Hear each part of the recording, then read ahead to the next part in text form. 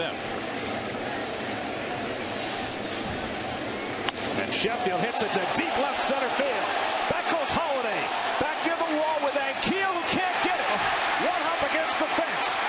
Now they knock it around on the warning track. Castillo and Ray will both come home, and the Mets take the lead. Sheffield with a double, and I don't know what went on between Ankiel and Holiday as they booted that ball around on the warning track. Well, Ankiel muffed the play anyway. It's his ball. And he pulls up, laying there in front of the wall, got a little gun shy. He had a chance. He should have caught this ball. Well, he missed it once, then he batted it away. Barehanded, that's why.